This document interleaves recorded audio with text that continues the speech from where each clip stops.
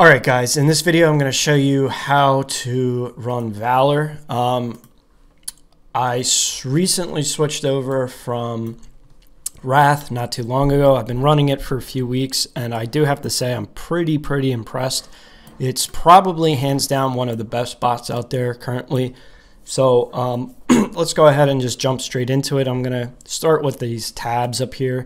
This release tab, you don't really need to be in here. They don't really update this. I'm not really sure why. Last time they did was May 13th. But this was a pretty neat feature because you could essentially just create tasks directly from here. But again, looks like they have not updated this or giving any attention to this whatsoever. So you can just ignore this. Next tab is analytics. Pretty self-explanatory. You can see your checkouts, tasks, again, pretty self-explanatory. This is where your tasks are and your task groups. We're going to get into task creation and the different site modules in a bit. So I'm just going through the top right now. Next tab is profiles. This is where your profiles go. Proxies.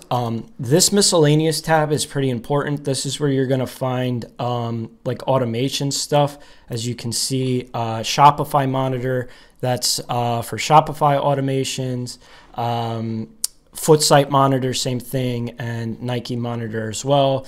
You have some quick task settings. This is where you put your accounts. Yeah, so anything like setting wise, it's going to be in the miscellaneous tab. Captcha tab, pretty self-explanatory. This is where you're signing into your Gmails to open up a Captcha harvester. You can also connect AOI-CD, AI if you have it. And then in the settings tab, the only thing that you really need to worry about here is you definitely want to put in a webhook so you can get webhooks for your checkouts like this, or when automations start, stuff like that. If you don't know how to do this, actually I can show you real quick. What you want to do is essentially make like a brand new server for yourself, and then just hit edit channel on one of the channels within that server. Go to integrations, go to webhooks. Just go ahead and hit new webhook. It's gonna give you like a Spidey bot. You just copy that URL, and that's what you post in here. Okay, so now that I've gone through the tabs, I want to talk about which sites you should be focusing on if you have Valor. First and foremost is definitely going to be Shopify. It definitely has one of the best Shopify modules out there. I'm going to go over task creation for Shopify in a bit. The next thing that you should be running Valor on 100% is Nike. I know with those Dan, the filtering has been pretty high, but anything else you should definitely be running Valor for as far as Nike sneakers go. And also you should be setting up for flow restocks. Again, I'm going to show you how to do all that in a bit. The next site that you definitely want to consider, they just added 2 new site modules, and again, we'll go over each one of those modules. Adidas confirmed for up and coming Yeezys. It looks pretty good. We haven't had any Yeezys come up yet that we can get some like real life data from as far as like checkouts and how good Valor performed. But just from reading the patch notes, I can tell it's a pretty stable module, and it should do well. The other thing that they added recently is end clothing. I have personally not ran that site. I'm looking forward to it because it's not, they do like raffles, but Valor has a module for that as well. Another thing that is Valor is good on, I've noticed that the cancellation rate is pretty low, and that is JD and Finish Line. I actually checked out on JD Sports. It was those polar blues, and it stuck. So those are the sites that you want to be focusing on. All right, let's do Shopify on Valor. So first thing that you need to know about Shopify is every single one of your tasks that you create, if we're going for a pretty hype drop, there's going to be bot protection, which means there's going to be captchas. So before you even start your creating tasks for whatever Shopify site that you want, you have to make sure that you go over to the CAPTCHA tab and you have to sign into a Gmail into each one of these solvers. As far as the ratio goes, there's not really an exact amount. The way that I've always thought about it is the more is better. I usually run anywhere from 10 to 20 tasks on Shopify. And I keep 5 harvesters open. Again, you can play around. Less would probably hurt you more because those Gmails will probably get wrecked too quickly. But I would say 5. If you could get a hold of 5 Gmails, that would be pretty decent. If you need a place to buy Gmails, just hit me up in the ticket and I'll send you a provider. But very important, before you even start your Shopify tasks or even create them, I definitely would have these harvesters open. You can hit open all and they'll open one of them or all of them, or you can go ahead and select this blue box and it will pop open. It will pop that individual one open. Now, as far as solver type goes, if we're talking about Shopify, 99% of the time you're going to use Shopify checkpoint, right? So every single one of your tasks is going to have a checkpoint CAPTCHA that you're going to have to solve. Very few sites, just one that I can think of off the top of my head is Kith. Kith actually uses Shopify checkout, which you actually have the ability to get a one-click, meaning it will automatically solve itself if the Gmail is strong enough. But just keep that in mind if you're going for specific sites. Most sites, the only thing that you're going to have up is Shopify checkpoint. Not, again, going back to the CAPTCHA, 99% of the time these sites are going to throw up bot protection, which is CAPTCHA. So you're going to need to make sure that you have your harvesters open in the background. Now, as far as task creation goes, you want to make sure that you select the correct task group over on the left. You want to select your site. I'm just going to select concepts. As far as mode goes, anytime that the site releases, again, we know when the site releases, we know that they're going to release the product, and we know that they're going to have bot protection. Every single time you want to use preload, this is the mode to go for whenever there is bot protection. What this mode does specifically is when you start your tasks before the release, what the preload does is it actually takes another product from the site, adds it to cart, and kind of holds it there.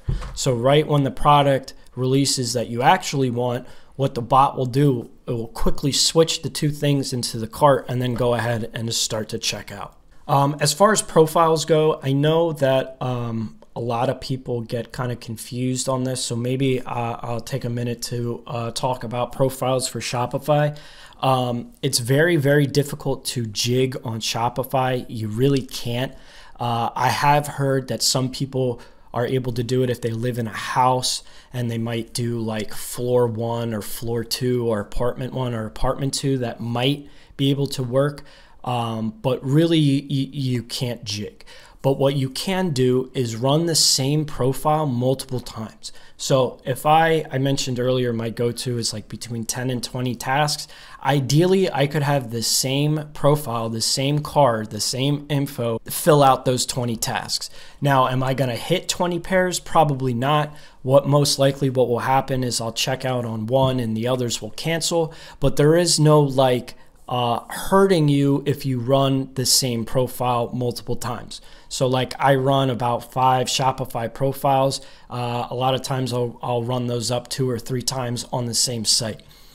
And as far as getting multiples are concerned, there isn't a clear-cut guide that says which sites allow multiples per card, but there have been, and I'm speaking from personal experience and then also just like being in this game for a long time, certain sites do allow you to check out multiple times on the same card and to the same address as well. Just off of the top of my head, the Amaniri Jordan 4s, we were getting multiples to the same address. I think I hit twice on the same card. Another member, I think, hit like 15 of them all to the same address. So it really depends on the site, because you know, the site owners, they're the ones that review the orders, and if they don't care, they don't care. They'll just ship it out. So it's really site specific, and the more that you run these sites, the more that you'll start to figure this out on your own. So going on with the task creation proxies. Now, 99.99% of the time, if we're going for a release, the site will have proxy protection up. This means that your ISPs and your DCs that you use for like Nike sneakers are not going to work. You need to use resis. There are resis or clean ISPs. Now, there are a bunch of providers out there. I'm a creature of habit, so like once I find one that works, I don't really change it unless like I need to. My go-to for like literally the past 2 years for any proxy protection on Shopify is Live. This was checked earlier. I just want to make sure that you have this unchecked. If you were making a task for a site at 10 a.m., this is kind of what it would look like. This would be the same as if it was Undefeated, if this was Kith, if this was Amaniri, Social Status, Shop Nice Kicks, Exhibition, any one of those sites where you see in the release channel, it says 10 a.m. or 11 a.m. release. This is the task creation that you're going to want. And of course, always make sure that you have your CAPTCHA solvers up. So moving on, the next type of the next type of Shopify release that we'll bump into is a password page release. Now the setup for this is a little different, but it's also pretty similar. First things first is CAPTCHA solvers. Always make sure that they're up and open, because most of the time if there's a password page, they're going to have bot protection, because that in itself is like a form of bot protection, that password page. So always expect CAPTCHAs. So once you have your CAPTCHA solvers open, again, the monitor input will always be in the specific release channel. The only difference is here, as far as setting up a normal Shopify release, is you need to change the mode to normal. Normal mode is the mode that you want to use when there's password pages. As far as profiles, all of that is the same. Proxies, all of that's the same. Now, there's two kind of types of password page releases. So a password page is essentially the site is releasing, say like a pair of Jordans at noon or 10 or whatever time it is, and they basically put up a password page, which is like a wall preventing anyone from entering their site. You can do this manually. When we know that there's a release, you'll see the password page. Essentially how it works is when the drop time happens, they drop down that password page and it gives you access to the site. Most of the time, this is what your setup is going to look like. You don't need to do anything. You can just go ahead and create your tasks, and then you want to start your tasks about 15 seconds before the release time. Now, there could be a chance where you have to input, instead of them just dropping that password page and giving people access to the site, sometimes what they'll do is they'll actually email a password in order to get into the site. If they do that, of course, we're going to ping you, we're going to notify you if that's happening. But the only difference in the task creation that you're going to want to do is you want to check off this enter password. And when you want to make sure that all of your tasks that you create have this checked off. Now, what this is going to do is, say we pinged in the release channel, password came out early, we have the password or whatever. What you'll do is you'll go ahead and start all of your tasks, and what will happen is you'll get a little pop-up. Oh, I have to restart my bot. Fucking A, man.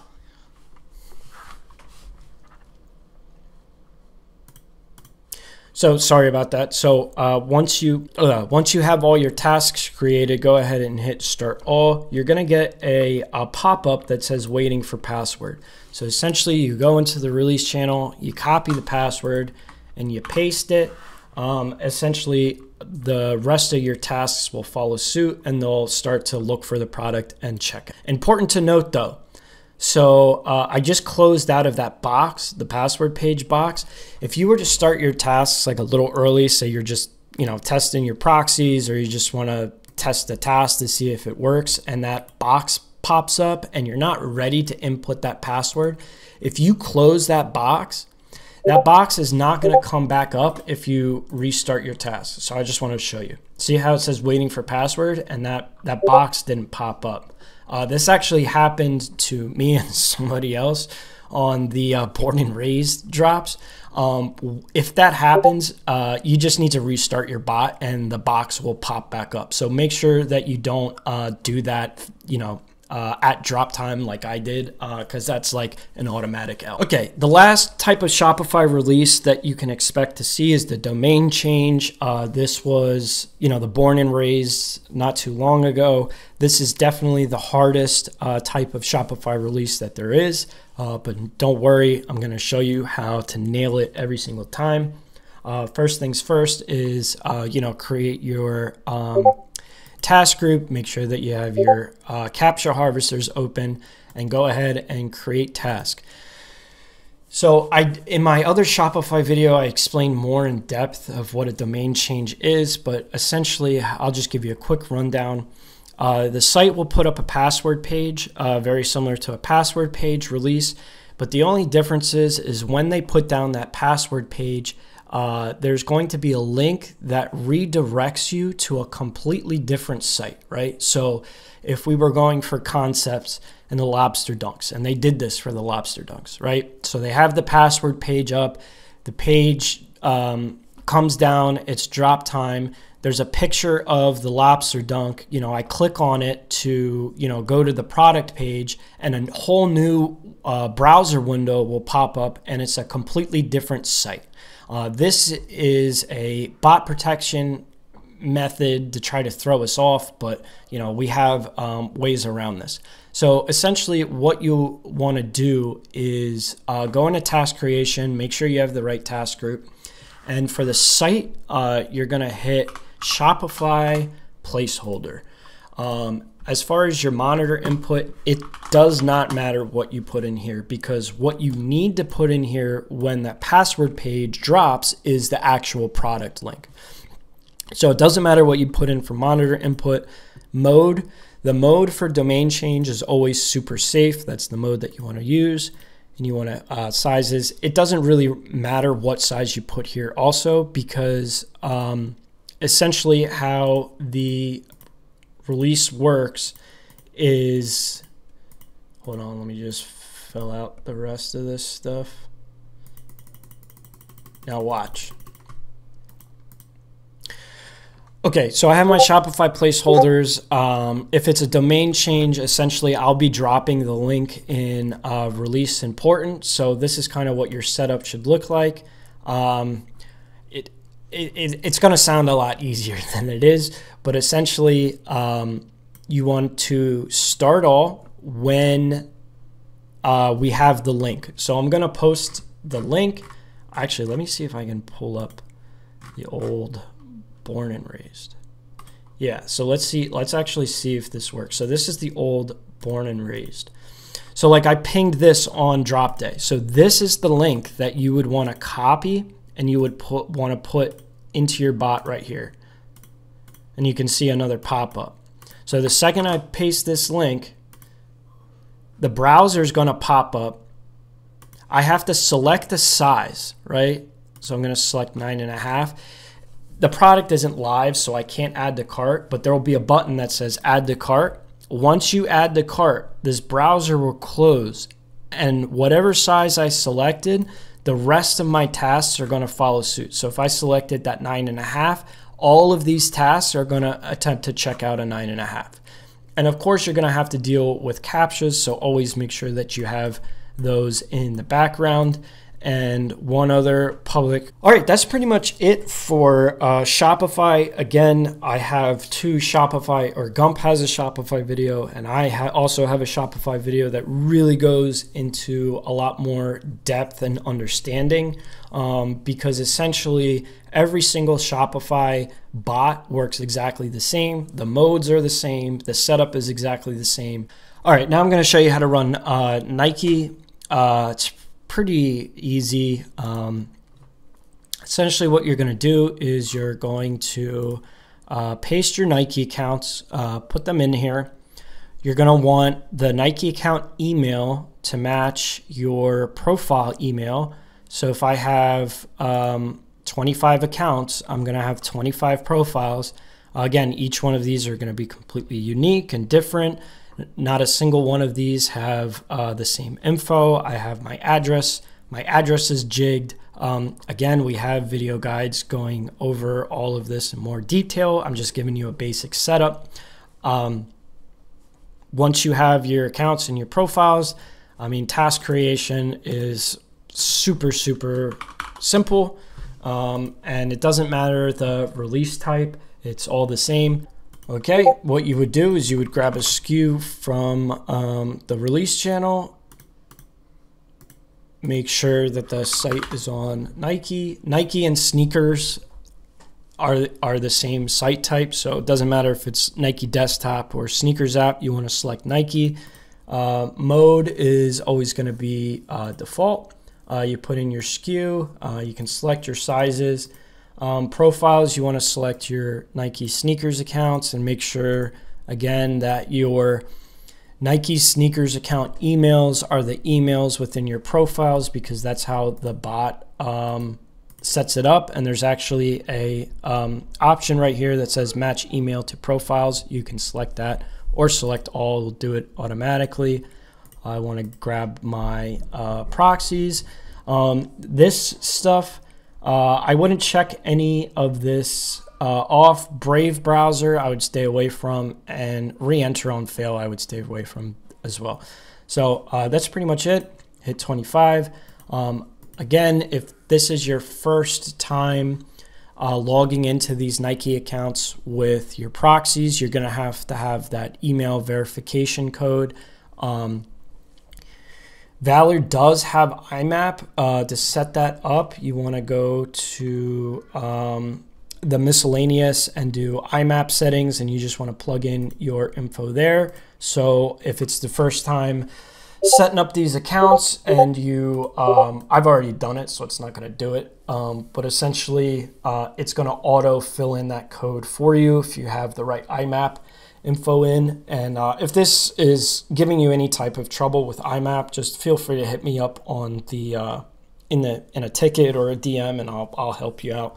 But essentially, this is what your Nike tasks are doing. Most of you guys have ran Nike, so you know what's up with this.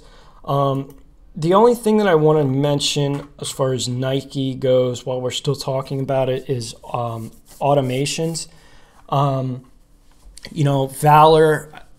I would say that probably Mac and Kodai for Flow, Nike automations currently are doing a little bit better, but Valor will do really well. It really depends on like the stock, right? So if there's like a big stock restock, Valor's probably going to check out. So it's definitely worth setting up for automations for Nike, and I'll show you how to do that real quick. You just go back to the miscellaneous tab, Nike monitor. I have it split up between adult and grade schools. What I did here is, instead of having one big list, so instead of having all of these shoes in one list, I split them up individually. I have heard this kind of like a long time ago that this is faster. Again, I haven't hit a Nike restock on Valor yet, so I'm still kind of testing things out. But essentially all you do is you just throw in old SKUs, and you just set up, select whatever profiles you want. Oh, that's important to note. You don't need, on these Flow restocks, you don't need to use accounts. It's actually preferred that you don't use your Nike accounts and you can just use regular profiles. So you can just make a bunch of, privacy cards, capital Eno cards, and they don't care about jigging. You don't have to jig like crazy. You can just make a whole bunch of regular profiles and run those on Nike Restock. Another thing is task quantity. So make sure that you're making a good amount of tasks. So if I have 10 profiles, I don't want to run just 10. Actually, this could be more. Really, you want to run like 200 tasks plus, if not more. The more tasks, the better on the Restock. So don't be shy. Feel free to run it up. Just always make sure that you have enough proxies to do it. All right, this is how you want to set up for Adidas Confirmed. So once you have all your profiles and you have your accounts, what you want to do is your site selection is going to be Confirmed US. Mode to start will be default. If you want to check your orders, you can do that later, but just do default. The monitor input will be the SKU, which will be in the release channel. Sizes, obviously, you can select whatever you want. Your profiles, I know I have Nike sneakers here, but I don't have my Adidas accounts loaded in here yet. They're in Heyha. But you want to select your Adidas profiles. You want to make sure that your account emails are in your Adidas profiles, because we're going to do the same thing with Nike. We're going to match email to profile. Proxy-wise, I had really good success with Lemon proxies. They're pretty cheap. You can actually get them in the proxy group buy. You definitely want to use Resis. And honestly, you want to use Resis and ISPs. Use whatever you have, because they have some pretty strict proxy protection, and you might need to start and restart, or stop and restart some of your tasks if they're not going through. But essentially what the bot will do is if these are like fresh Adidas accounts and there's no info in the account already, then it's going to auto-fill your info in that account. If your accounts already have info in it, then I definitely would select clear account info, because you want your profile info to be the default account info for the Adidas accounts. And then essentially starting, most of the time, on Adidas Confirmed, it's a raffle, so you'll have time. Depending on the release, you might have 4 hours to get your entries in, all the way up to like a week to get your entries in. So it's not a time sensitive. It's not time sensitive as say Shopify or Nike. So you do have some time to get set up for this. Yeah, so the last module I'm going to talk about is Finish Line and JD. It's pretty easy and pretty self-explanatory. The only thing is they tend to cancel orders a lot, but Valor is seemingly doing pretty good as far as cancels go. If you have Heyha or Valor, I definitely would recommend running JD and Finish Line. But as far as the monitor input, it is going to be the link. The link will be posted, of course, in the release channels or the release important. As far as profiles go, you can run it up. You can run the same profiles multiple times.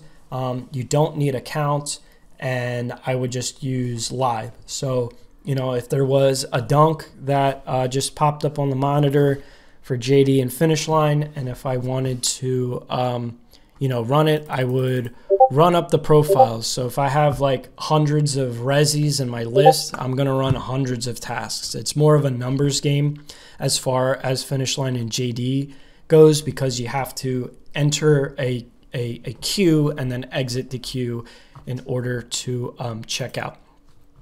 One really important thing though with JD and Finish Line is you're going to have to switch the solver type. You need harvesters, and you need to switch the solver type to JD and Finish Line.